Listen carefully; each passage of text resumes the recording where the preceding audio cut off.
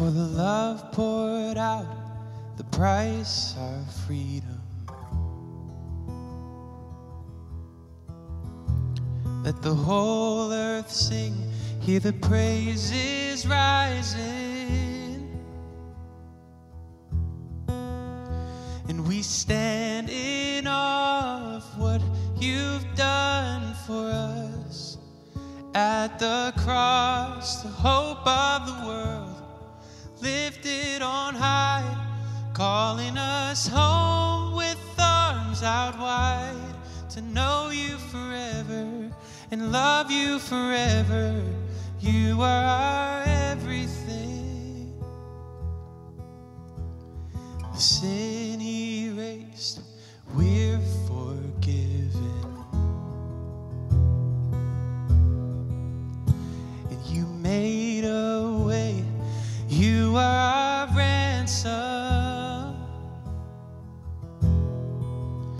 And we owe this life for all you've done for us.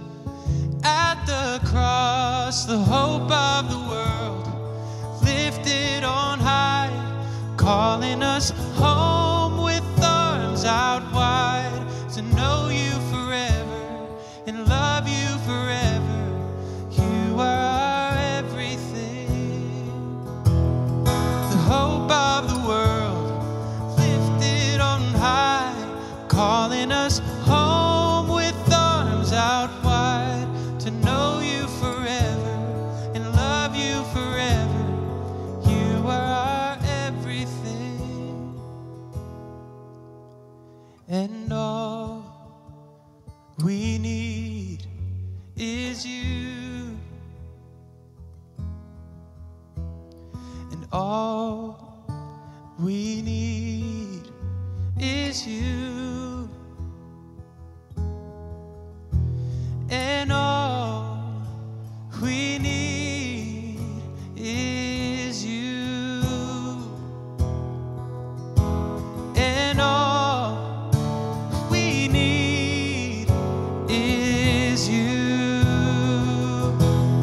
The hope of the world, lifted on high, calling us home with arms out wide, to know you forever and love you forever. You are our everything. The hope of the world, lifted on high, calling us home with arms out wide, to know you forever and love you forever. You are our everything. To know you forever and love you forever. You are our everything.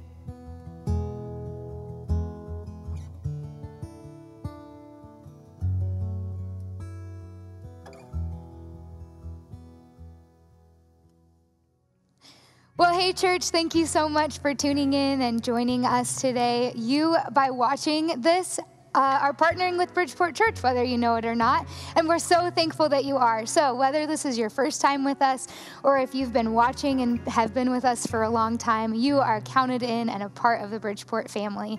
So thank you so much for being here with us today.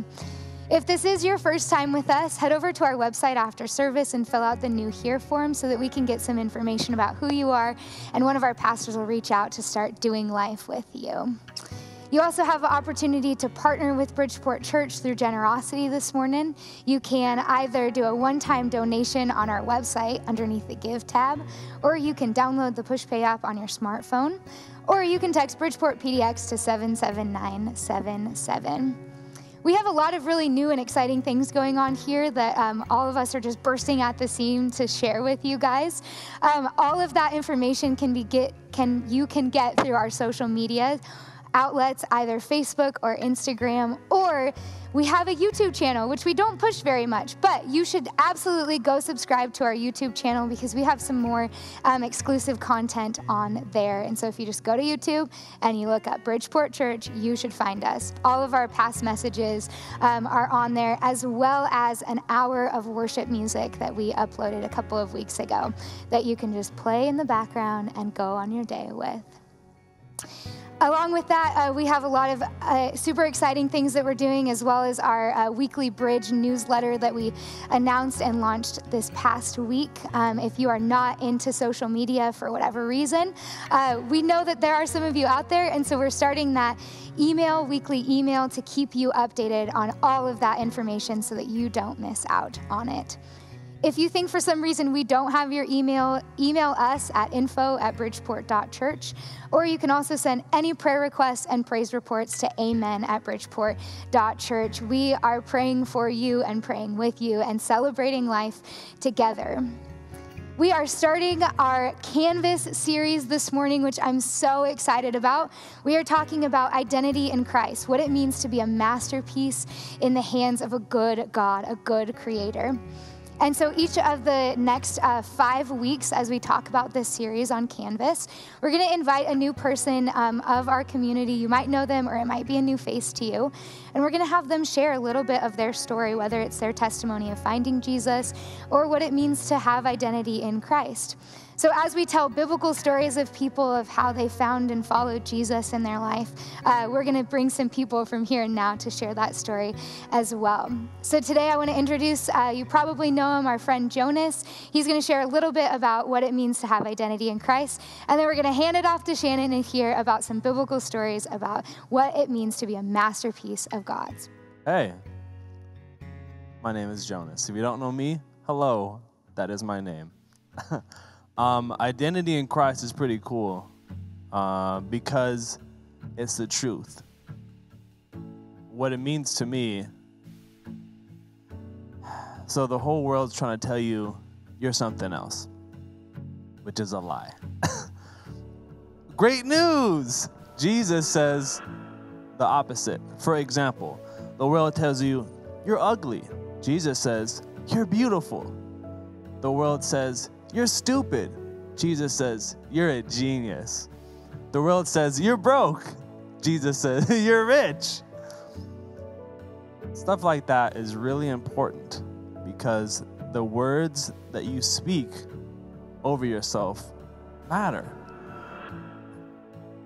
For me, I tend to get in my head a lot about the things that I say or what people say about me or what Jesus says about me, and there's this conflict, this fight going on, and I have to remember, wait, no, that's a lie. What Jesus says is true, and then it makes me feel better. A great example is reading the Bible. You want to know what Jesus says about you, what your real identity is, who you really are? Go read the Bible.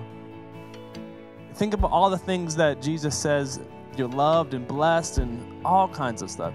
It's pretty cool to know that the creator of El Mundo, the world, all of space and time is personally, intimately telling you he loves you and that you're beautiful and smart and talented, supremely gifted.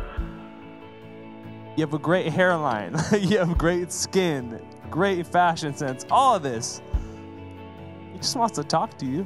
That's how he talks to me. Sometimes it's really loud. Sometimes it's a quiet little whisper. Hey, it's okay. Don't do this. You're not that. That's not who you are. Oh, I know you just made a mistake. That's not who you are. Or it's real loud, like, hey, you're amazing and I love you. I guess that's just how it goes for me. But it's important.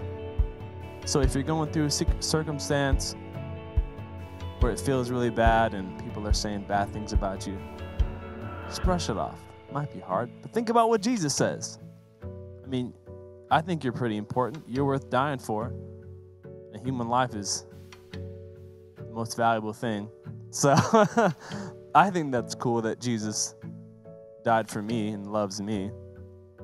I think I'm worthy. You know? Yeah. Jesus.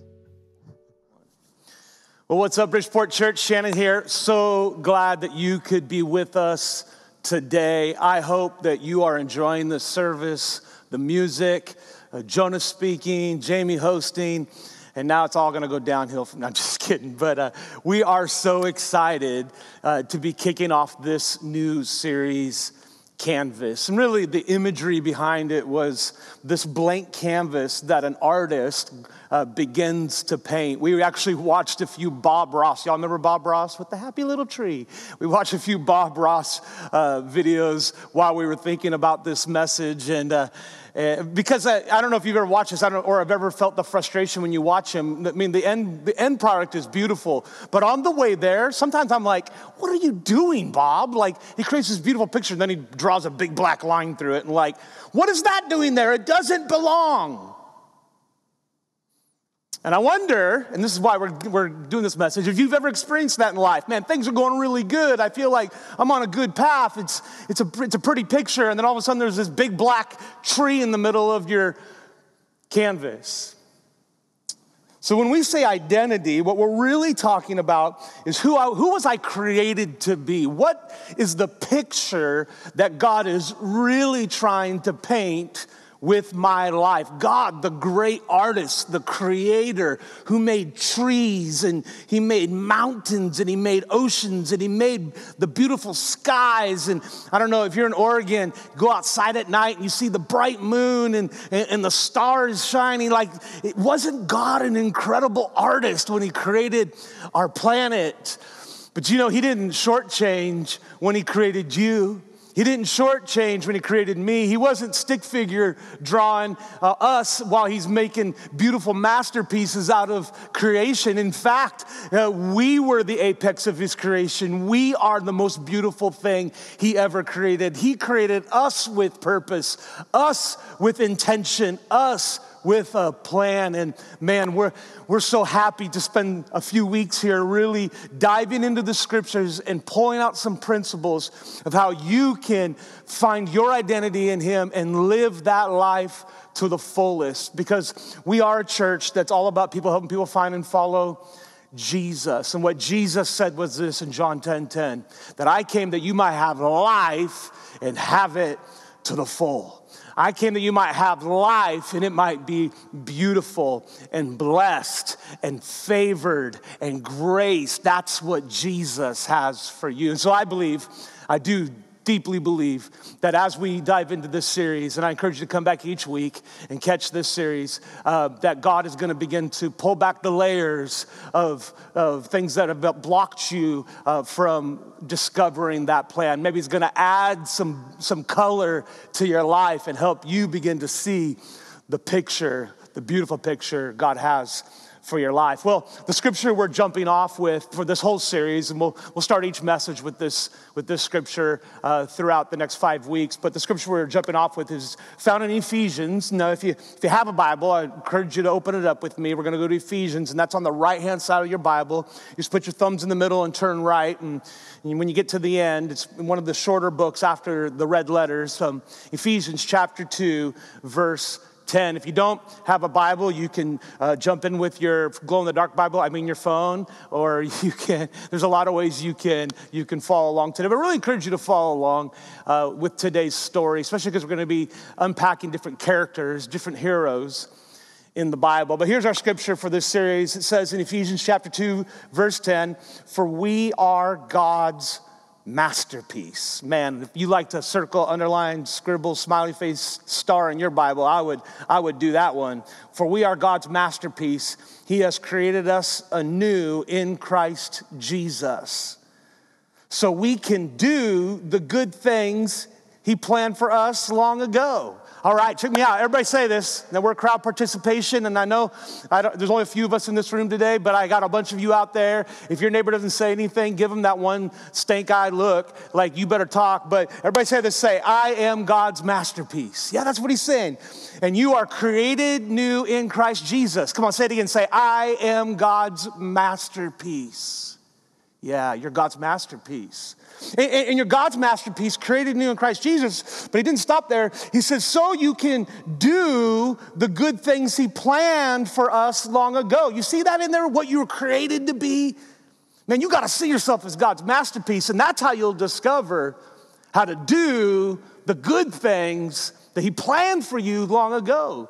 And you'll begin to unveil the beautiful artwork that's called your life. Well, the title of today's talk is this: living in the right place. Living in the right place. And no, I'm not talking about address, and I'm not talking about geography, Talking about the right place in your heart. What is it to discover how to live, how to get settled in the right place in your heart? And our big idea, if you're a note taker for this message, is God's purpose for our life is activated by living in the right place. We got to get our heart in the right place.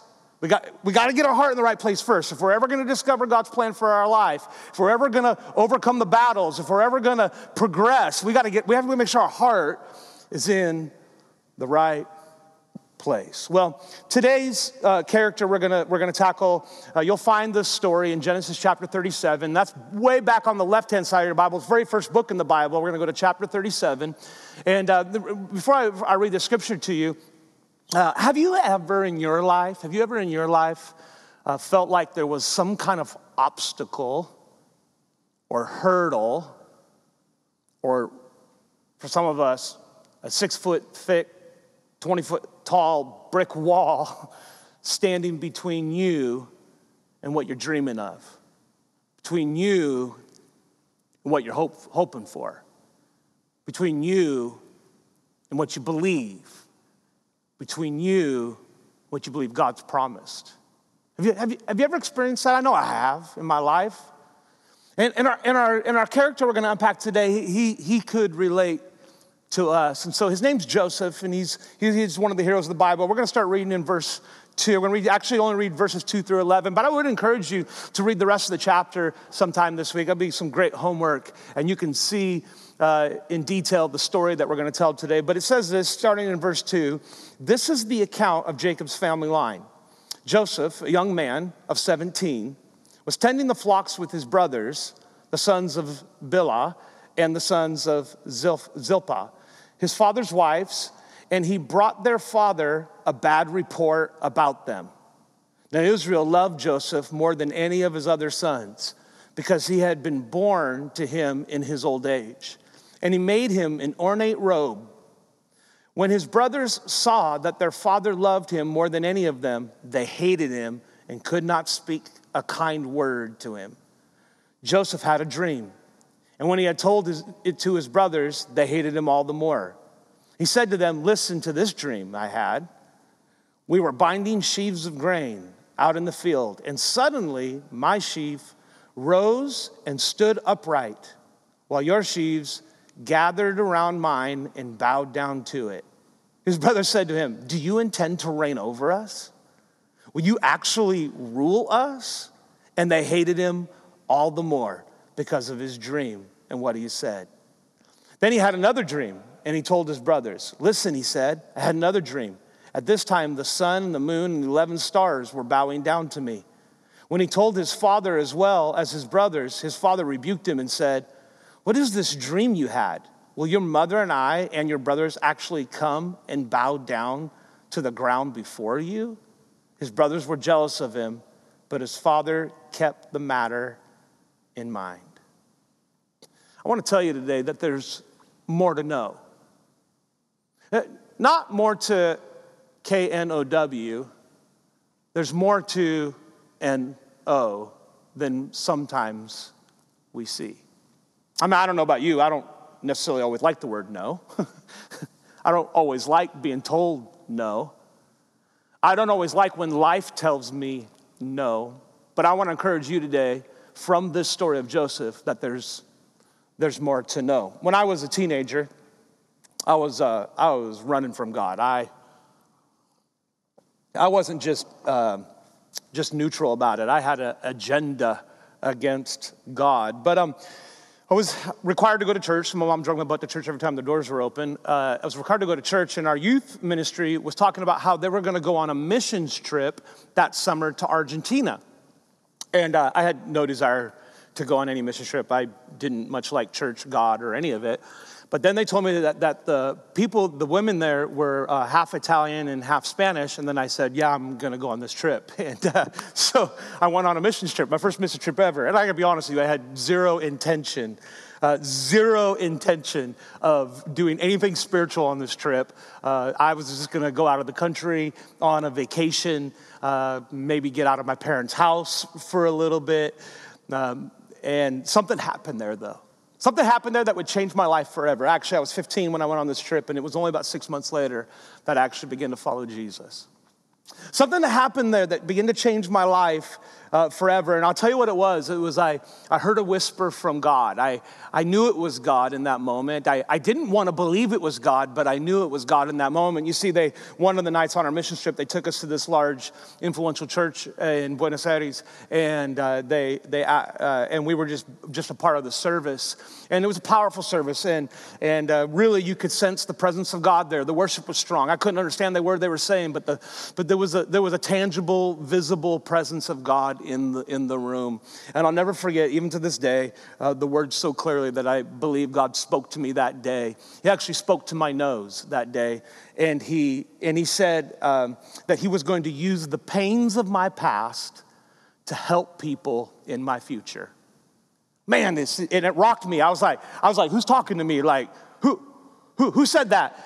But I knew in that moment. And then I would get mad because I would think about that word I heard from God, that sense I had in my heart that God was going to use all the no's from all of my life to actually help people. That actually he was going to employ the hurtful moments of my life, the roadblocks of my life, all the excuses and reasons in my life to actually be a blessing to others in the future. And the problem is I started getting excited about it. And that ticked me off because I wasn't loving Jesus even. But then I would think about this and I would begin to dream about this and I would dream about how God could use those things that I found worthless or I found no value in. And I wonder if we just need more dreamers like Joseph who, when they come up against opposition, when they come up against the pains of their past or their present, that they see those pains as maybe the bridge to be a blessing in their own life and in the lives of others. Because if you really want to know what purpose is, if you really want to know what the kind of purpose that satisfies, that actually scratches that itch is, it's living for something bigger than yourself. You really want to know what the beauty of life is? Let your life be a promoter of other people's beauty, and you will you'll get a sense of satisfaction because that's what you were created for.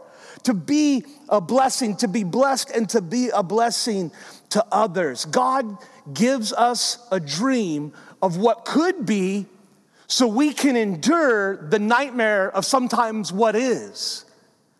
And that was the hope that began to fill my heart that ultimately led to me finding Jesus as God began to develop in me this beautiful picture on the canvas of my heart. He's begun to give me hope and purpose inside of my pain. And God gave me a dream of what could be. And it was actually that dream that gave me strength to endure the nightmare of what was in my life. You see, God called you to live a life of your significance. You have a purpose. The Bible teaches us that while you were still in your mother's womb, before you were a name on a birth certificate, that God had purpose for your life. And no matter what has happened in your life, the yeses and the nos, that purpose has not changed. Your significance still remains. You are not an accident. You were put on this planet to make a difference. And you need a dream that's so big in your life that it requires a God.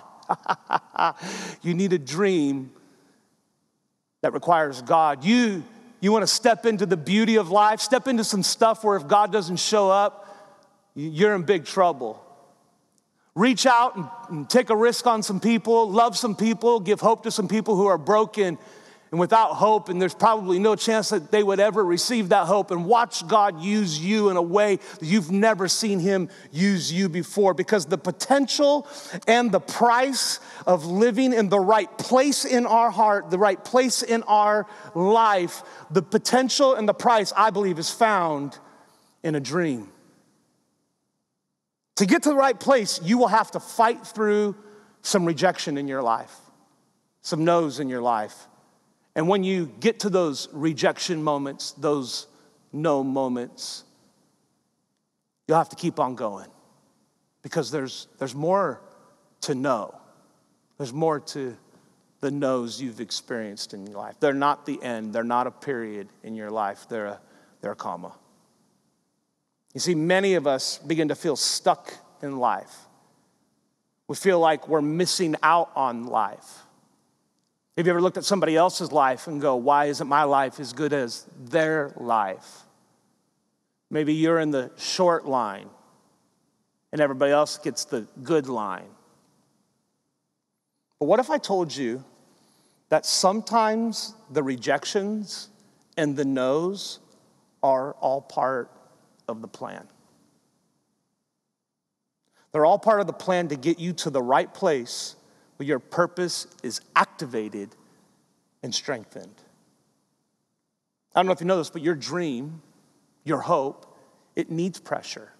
Anything that's strengthened has endured pressure. Anything that's strong has endured pressure. A diamond is only a diamond because the coal was put under extreme pressure. A person of physical strength is only strong because they endured pressure.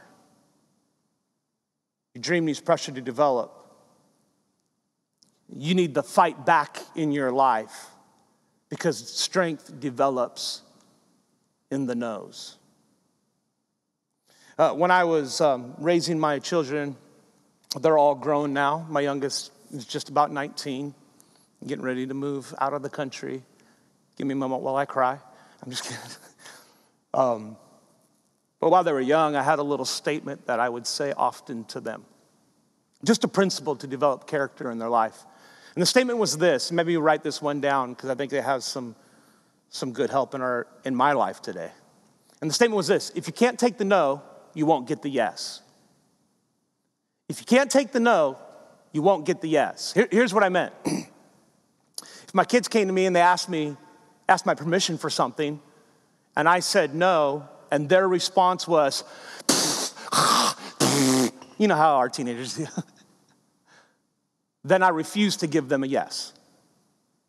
But if they received the no with maturity, it actually encouraged me to give yes. I was trying to teach them the character of being okay with the word no.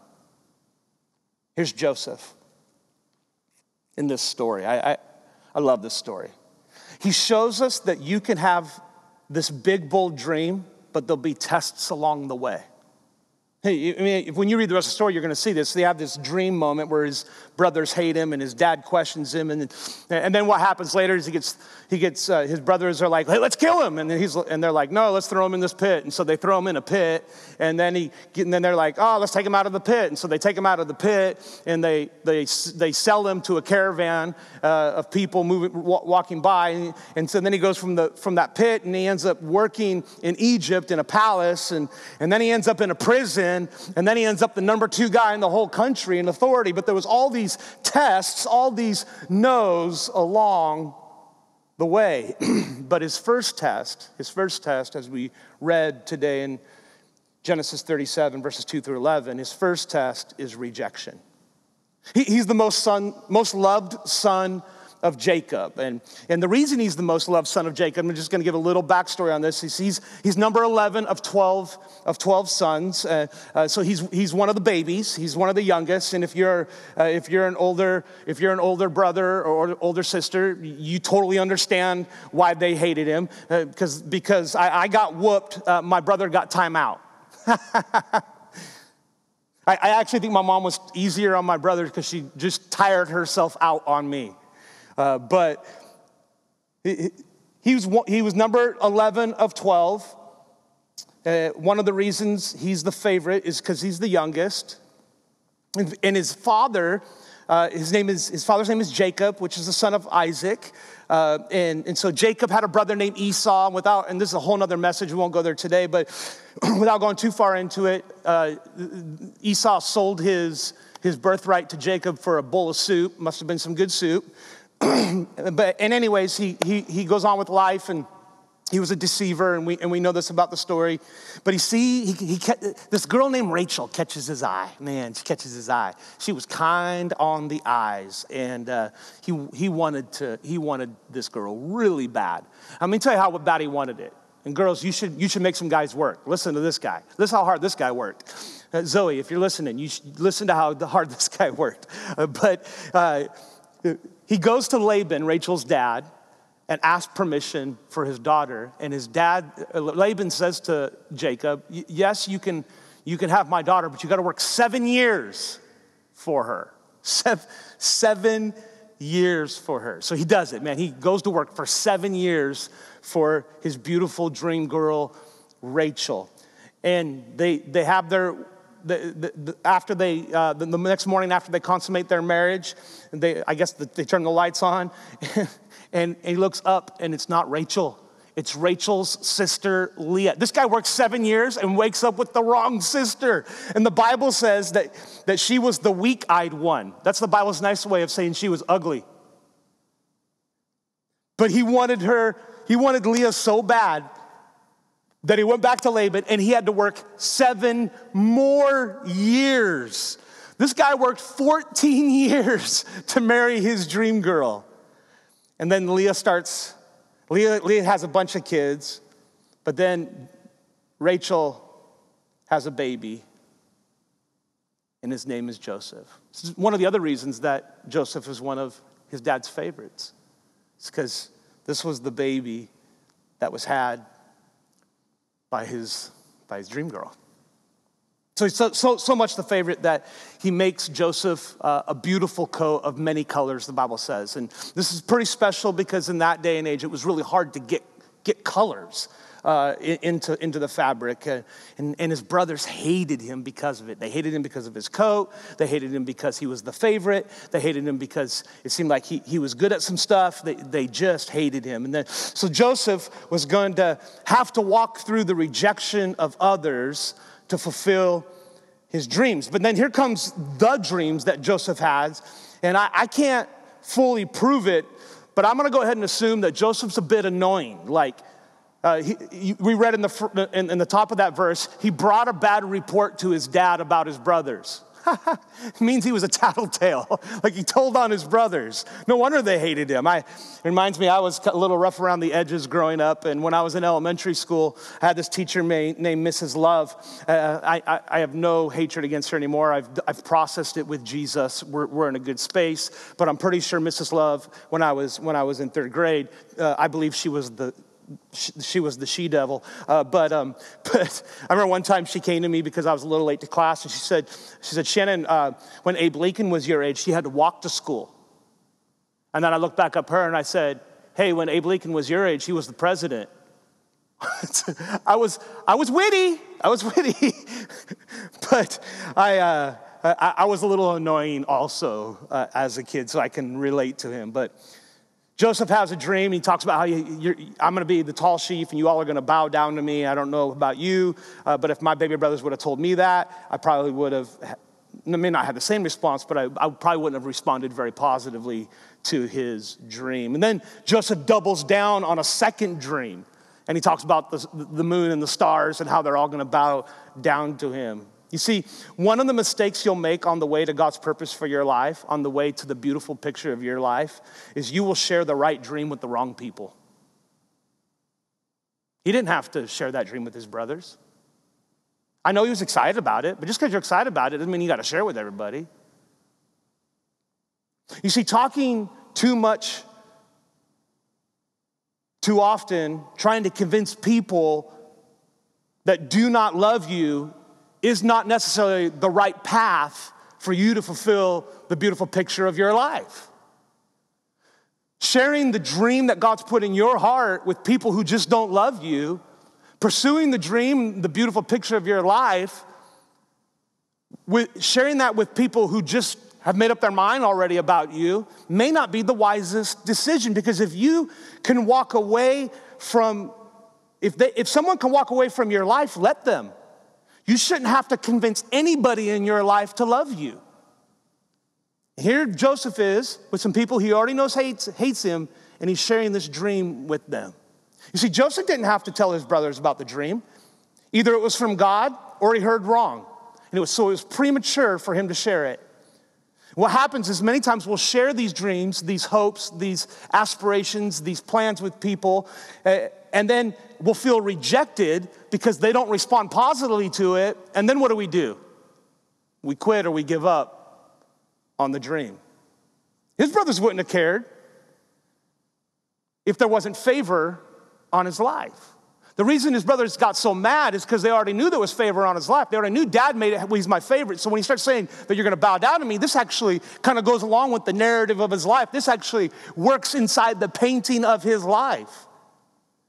And some of the rejection you will face in life will be confirmation that there is favor on your life, because the pressure proves that there is more in the no. The pressure and the rejection might sometimes be getting your heart in the right place where you'll begin to trust God. I know what I'm saying today is easier for me to preach than for us to live, because I'm trying to figure this one out also. I'm preaching to myself today. But that's why some of us are carrying rejection from decades ago, because we don't see the purpose in it. Just because rejection hits you doesn't mean that it has to get in you. If you can use it as a stepping stone and believe that it is strengthening you. I mean, James, Jesus' brother, said it this way: rejoice or throw a party when various, which is such an abstract word, various trials or pressures come your way. For it is the testing of your faith that produces patience. And if you let it run its course, it will produce in you God's beautiful work. You're strong enough to withstand the rejections of life, whether they come from people, culture, society, old ways of thinking, your history. You are strong enough, because in the same way God told me, I believe that God will use you. God will use the pains of your past to create a beautiful picture in your future. There's this little parable I used to hear preachers say, and I thought about it when I was writing this message. There were two brothers, and they grew up in a really abusive, alcoholic home. And after they left home, one became an abusive alcoholic, while the other one became a moral, upright, standing, good neighbor in their community. And when the two were asked, why did you become an abusive alcoholic? Or why did you become a moral, upright, standing, positive influence in our community? It's interesting, they both gave the same answer. Given who my dad was, how could I not?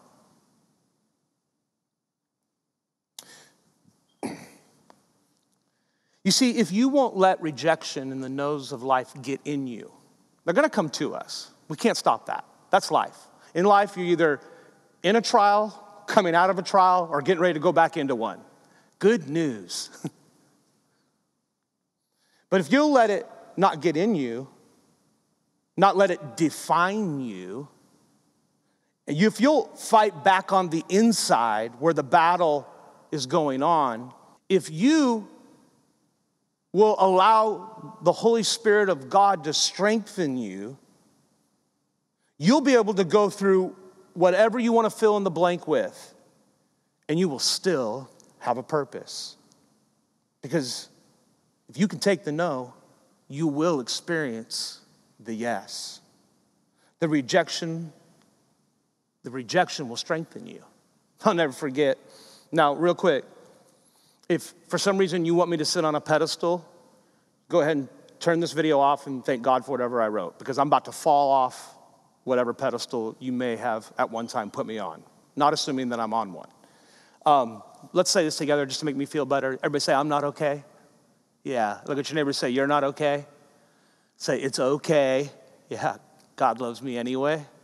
Yeah, so I say that to say this. So I was, when I was in college, there was this this dark-haired, pretty little girl running through the college, talking about how she could get 2 tickets to the AFC Championship game between the Pittsburgh Steelers and the Indianapolis Colts, but we needed somebody to buy the tickets, and so I went and begged my dad for the money because I wanted to go to the game. Yeah, she was pretty, but I wanted to go to the game, and so we went to the game. I bought the tickets, went to the game.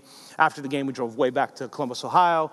I'm dropping her off at her apartment that night, and as she's getting ready to get out of the car, she leans over and gives me an extended hug, and all of the men can totally relate with me, and I'm sure you'll agree with me that when a girl leans over and gives you an extended hug, it means that she digs you.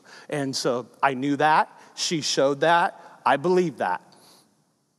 She may have a different story. So the next day after school, I was like, can I take you out for some food? And she said, sure. So I took her to McDonald's. Don't judge me. I was a broke college student. And I said, you can have anything on the menu. Took her out from McDonald's, and we had our McDonald's, and then I went for, we said, want to go for a walk? Can we chat? And she said, yeah, sure, let's go for a walk. So we're walking through the parking lot. We get about halfway through the parking lot, and I turn around and I stand there with my broad shoulders square, and I got my sexy look on, and I look at her and I say, I'm going to let you date me.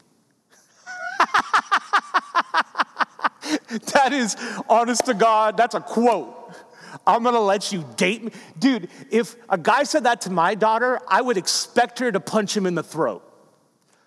And this little girl, this tiny little pretty thing looks up to me and she goes, you're going to have to wait. And I'm telling you, the rejection will strengthen you because the fight was on. I knew there was more to the no for me. I found an article recently written in 2017 by Dr. Gortson. It's in the Wall Street Journal, and it's titled The Secrets of Resilience, if you want to go check it out. But he was referencing a 1962 study that was done of 400 famous 20th century men and women. And the 400 they chose had to have at least 2 biographies written about them and have made a positive contribution in the world. So this is what this article was about. These 400 20th century men and women who had at least 2 biographies and had made a positive contribution. What he found in his study was less than 15% were raised in supportive or untroubled homes. Less than 15%. 10% were raised in a mixed setting, but 75% of them, check this number out, this is crazy, 75%, 300 of the 400, grew up in a family of severe problems, poverty, abuse, absent parents, alcoholism, serious illness, or some other misfortune. Think about that. 420th century men and women who made a positive contribution, who made the world more beautiful, whose canvas was on display to promote life and hope for other people. 75% of them grew up in rejected environments. And the quote at the end of it was this: the normal man is not a likely candidate for the Hall of Fame. I thought that was awesome. Hey, you're a likely candidate for a Hall of Fame. Yeah, I know you've experienced some abuse in your life. I know you've experienced some disappointments in your life. I know you've experienced loss in your life. I know you've lost jobs and lost relationships and lost money, and you've experienced the rejection of life. But you know what? You are a candidate for the Hall of Fame because you're not dictated by how your life happened to you. You're dictated by how you choose to respond to the life that happened to you. Because when that pressure comes, you're not going to let it get on the inside of you. Rather, you're going to let it shape your heart, put it in the right place, and keep moving forward with Jesus. You have a purpose for your life. God has a plan for your life. And if you'll give yourself to it, you will see the beauty of life come to life. You see, opposition and rejection are not disqualifiers to the purpose of God. The no's in life are strengthening you and making your life more beautiful. In Genesis 37, here comes that dreamer. Let's kill him. No, let's throw him in a pit. You thought your family was dysfunctional. They're like, no, let's sell Joseph in a caravan. Let's get rid of this guy. And then he ends up in Potiphar's house, like he goes to prison. Like this guy had enough, there was enough times that life happened to him that he should have just quit, threw in the towel, survived the rest of his days, just breathe oxygen until you're done breathing oxygen. But not Joseph. He decided to look rejection in the eye, look the no's in the eye, and let them define for him, and strengthen him and confirm for him that God had a plan for him. And at the end, God's dream came true.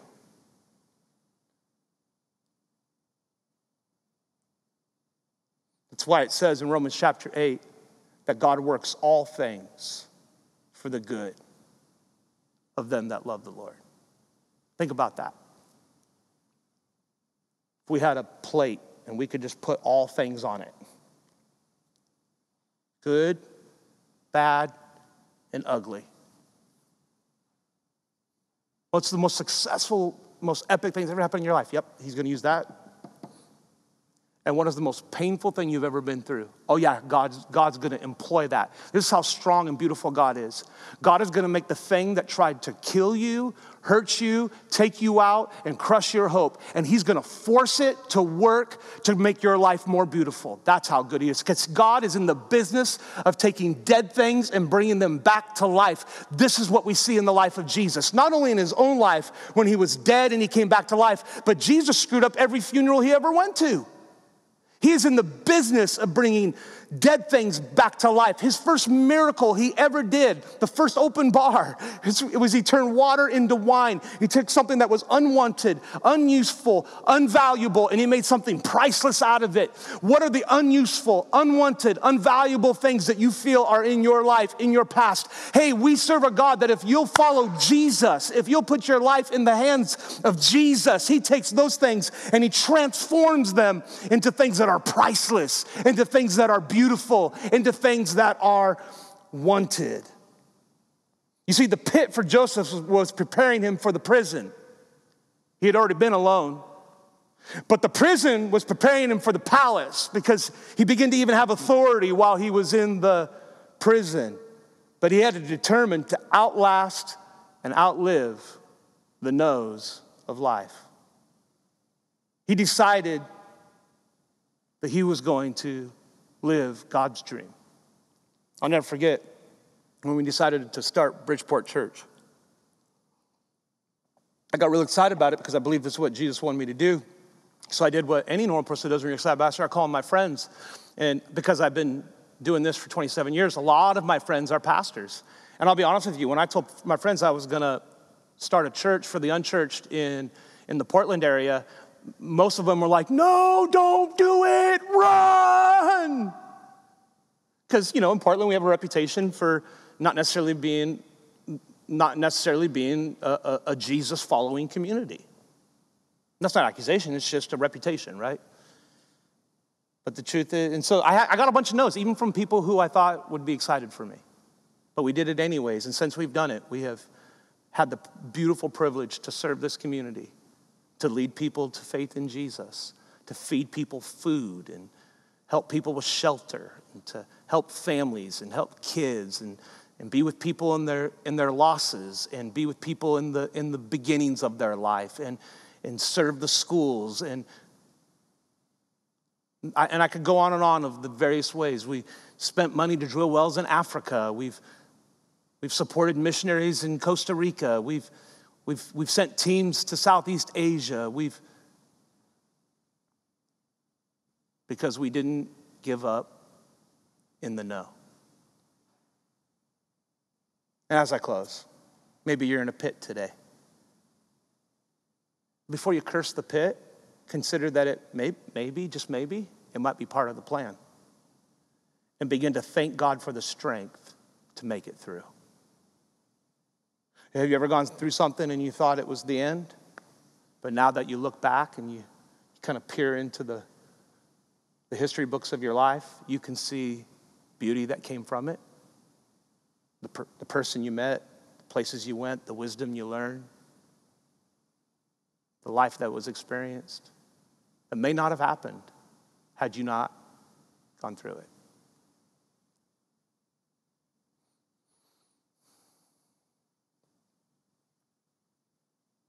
God loves you. He has not forgotten about you.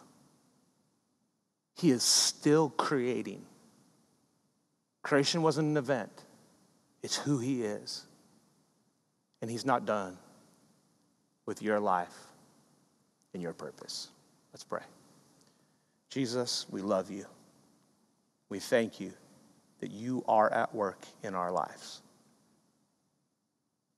I pray today for those of my friends who are watching who may not know you, who may not have chosen to follow you, that today they would make that decision. There's no secret handshake. There's no performance. There's no class. It's a choice to go the direction that Jesus is going and to receive the forgiveness and grace that he gives freely to us. So I pray, God, that they would do that today. And you would confirm in their heart their salvation. For my friends who are watching today and they might find themselves in a pit, they might be reflecting on the no's of their life. They might be searching through the rejections they've experienced. They might be waiting in the pain of a current moment. I pray today, God, first of all, that your grace would be sufficient for them, that your power would be made perfect in their weakness, that today they would trust and lean into and fall back into the arms of grace, the hope of Jesus. I pray today also, God, for my friends who have dreams in their heart, a hope for their future, that you would surround them with the right friends who will encourage them along this journey. And I pray in closing, Father, that you would give each and every one of us hope and belief that you are at work in our lives. We thank you for it in Jesus' name. Amen, amen, and amen.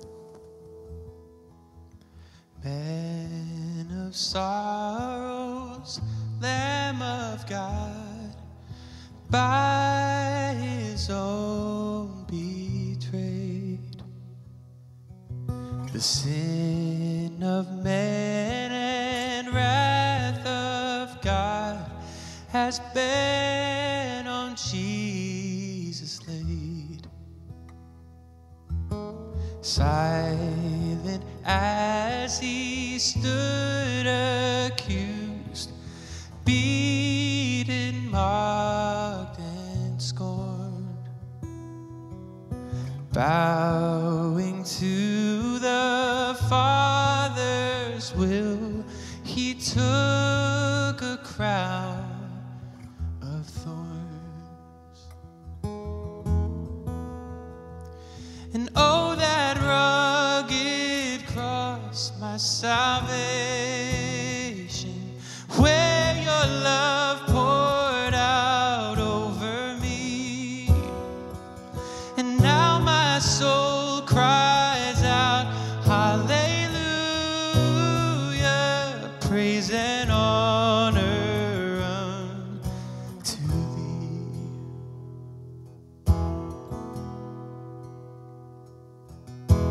Sent of heaven, God's own Son, to purchase and redeem and reconcile the very ones who nailed him to that tree.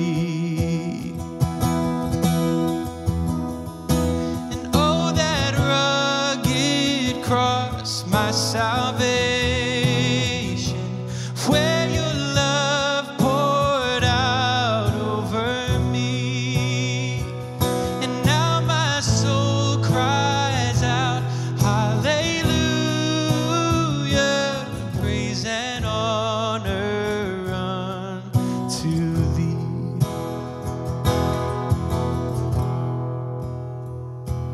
Now my debt is paid, it is paid in full by the precious blood that my Jesus spilled, and the curse of sin has no hold on me. Whom the Son sets free, oh, is free indeed. And now my debt is paid. It is paid in full by the precious blood that my Jesus spilled. And now the curse of sin has no hold on me. Whom the Son sets free, oh, is free indeed. And know that rugged cross, my salvation, where your love poured out over me. And now my soul cries out, hallelujah, praise and honor unto thee. Praise and honor unto thee. And praise and honor unto thee.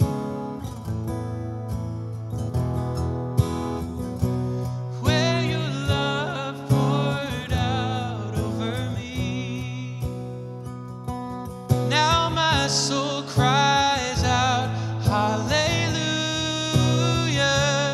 praise and honor unto thee. Praise and honor unto